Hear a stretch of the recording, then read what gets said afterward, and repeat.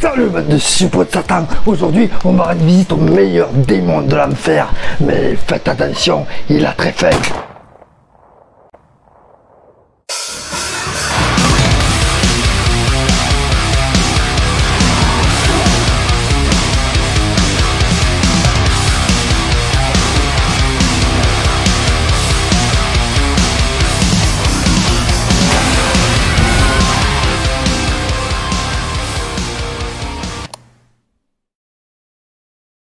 Pumpkinhead Blood, c'est un film américain sorti en 2007 et réalisé par Michael Hurst. Il est le 4e film de la saga culte du démon Pumpkinhead. Allez, voyons ce que vaut ce film.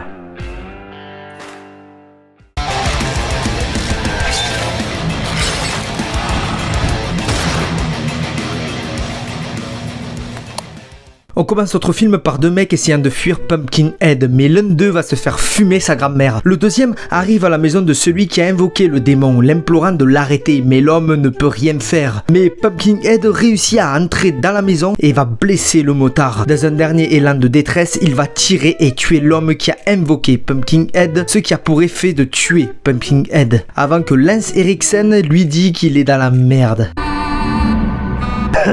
PD. On se retrouve 5 ans plus tard dans un mariage. Ça tourne pas rond chez ce bon sang de gosse. Notre fils est timide, c'est comme ça. On dirait toi. Ta gueule.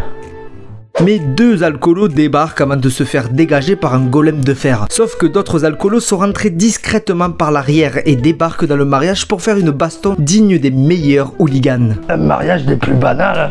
Tout le monde en prend pour sa poire, les hommes, les femmes, bref, une grosse baston. Après tout ça, les Hatfield rentrent chez eux. On apprend après que la guerre entre les McCoy et les Hatfield date des années auparavant, après un accident. Peu de temps après, Jodie sort rejoindre Ricky McCoy pour un rendez-vous amoureux. La sœur de Ricky surveille les alentours, mais les frères de Jodie vont la suivre. Ce serait dommage qu'on réduise ton fauteuil en bouillie. Fais pour te venger, oncle Abner. Il y a 2 minutes, vous le vengiez, maintenant vous voulez le frapper, mais ils sont complètement cons, ces cutéreux. Bref, le rendez-vous continue. Je ne supporte plus les regards que me lance mon père. Il va absolument me marier à je ne sais quelle cousine. Bah quoi, vous avez jamais baisé votre cousine, vous? Non, pourquoi? Toi oui. Non, non. Oui, mais si ta cousine c'est Mia Khalifa. Mais ta gueule.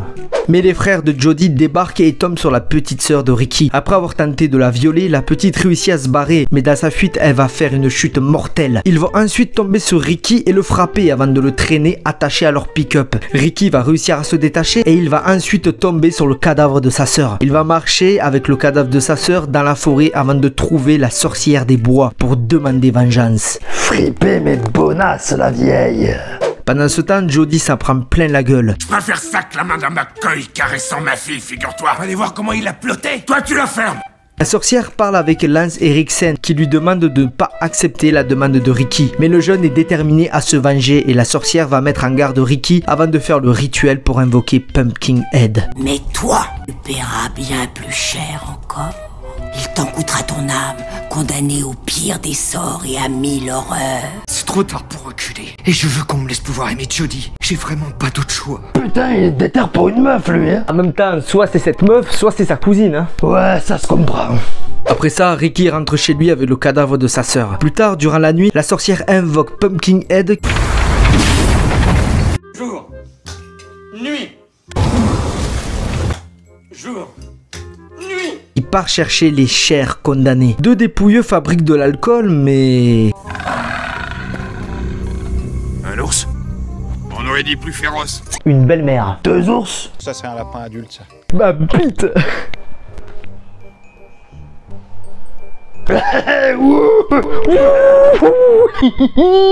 Mais c'était Pumpkinhead et il va massacrer les deux connards. Le lendemain, Lance Henriksen parle à Jodie et la prévient que quelque chose se passe. Pendant ce temps, le corps de ses frères sont découverts. Le shérif Dallas reconnaît ses blessures car 5 ans plus tôt, il a échappé au Pumpkinhead. Jodie va croiser des mômes qui vont lui expliquer la légende du Pumpkinhead. Pendant ce temps, les funérailles de la petite Sarah se passent. Au même moment, plusieurs Hatfield mettent en place des pièges pour attraper le tueur de leur frère. Mais Pumpkinhead débarque et va commencer à tuer les Hatfield. Pendant ce temps, Ricky lui fait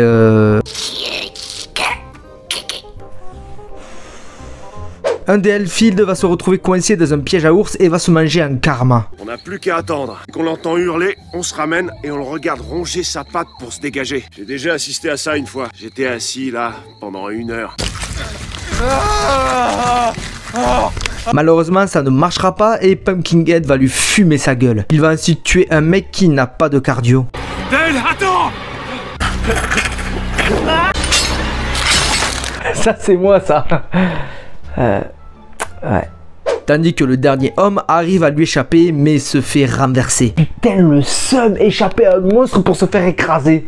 Jodie, elle, trouve la maison de la sorcière, sauf qu'elle va tomber nez à nez avec Pumpkinhead. Mais celui-ci ne va rien lui faire car c'est dans le pacte. Le shérif, lui, débarque chez les Hatfield pour leur annoncer la mort des autres membres de leur famille. La sorcière, elle, explique toute l'histoire à Jodie avec Ed Harley. Ils vont lui expliquer qu'elle est la seule à pouvoir arrêter ce massacre. Le shérif explique au père des Hatfield que celui qui a tué ses gosses est Pumpkinhead. Mais au même moment, le reste des Hatfield partent en direction de la maison des McCoy pour se venger. Ils débarquent chez les McCoy et commencent à brûler leur maison avec des molotov. Une bagarre éclate mais malheureusement il reste une personne coincée dans la maison. Jodie fonce dans la maison et part rejoindre la femme. La femme réussit à sortir de la maison et les autres vont s'unir pour faire aussi sortir Jodie. Peu après, le père McCoy ramène la voiture qui était la cause de la guerre entre ces deux familles et les deux hommes se serrent la main pour signer la trêve entre eux. Et Hatfield demande de l'aide à McCoy. Le soir même, les deux familles discutent d'un plan pour arrêter Pumpkinhead.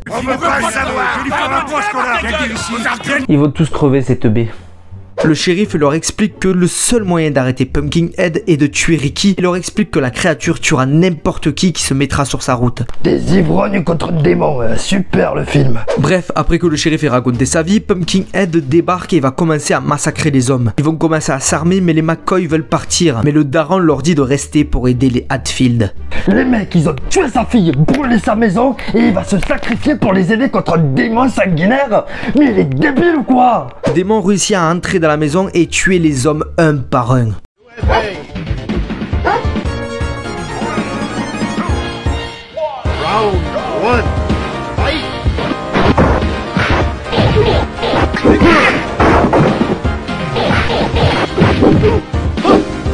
Et pourquoi vous y allez tous un par un comme des connards? Vous êtes pas dans un jeu de baston? La deuxième vague de PNJ débarque pour se faire massacrer au plaisir des sadiques. Oui, des bêtes de sang, oui.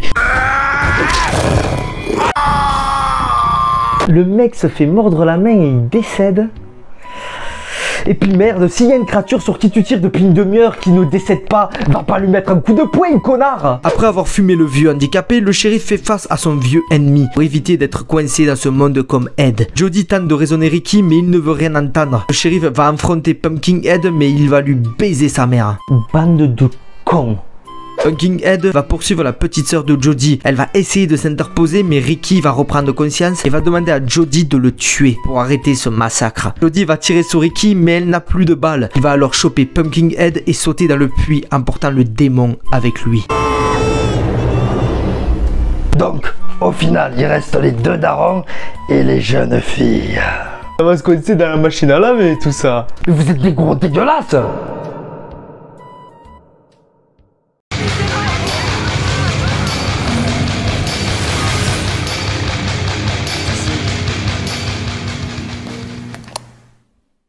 L'aspect de la créature est incroyable, il est très grand avec les jambes arquées et une longue queue lui servant à se propulser. La tête de la créature est plus petite et ses dents sont jaunes. La créature apparaît musclée et a une posture plus humaine. Le haut du corps de la créature est nettement plus musclé et la créature est plus grande, bien qu'elle semble rétrécir lorsque ses conjurateurs sont tués. La peau de la créature est d'une couleur verte pourrie et a des pointes acérées sur ses épaules, ses coudes, ses hanches et ses articulations supplémentaires. Les mains de la créature possèdent des griffes noires et la queue de la créature est pointue, le faisant ressembler davantage à un diable ou un démon. En gros, il est flippant. Le film s'est inspiré de la réelle rivalité entre les Hatfield et les McCoy, qui est l'une des querelles familiales les plus anciennes et les plus connues de l'histoire américaine, et à un moment donné a failli déclencher une guerre entre le Kentucky et la Virginie occidentale.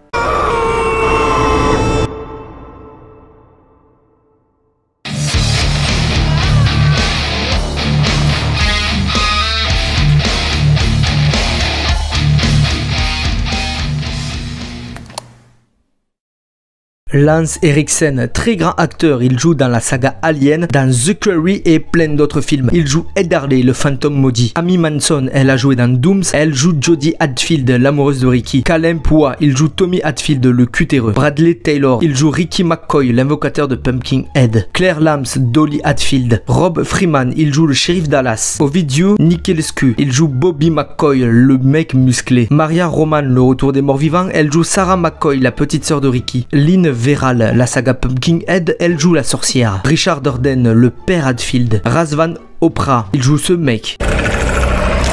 Elias Ferking, il joue Billy Hadfield. Rudy Roosevelt, il joue Abner, le vieux en fauteuil. Elvin Dandel, il joue Tristan McCoy. Lulia Boros, la maman McCoy.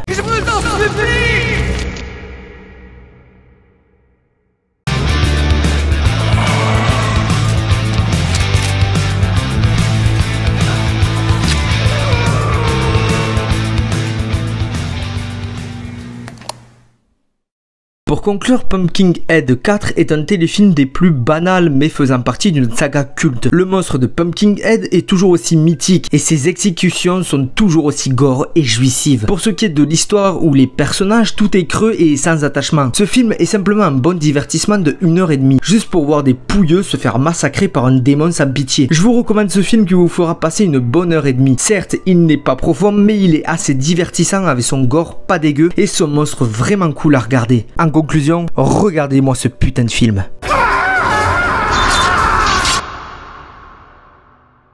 Et voilà, c'est la fin de la vidéo, donc n'hésitez pas à vous abonner, à liker et partager cette vidéo, ça aide énormément. Sinon j'appelle Pumpkinhead. En attendant, n'oubliez pas, la folie n'a pas de limite. Allez, ciao.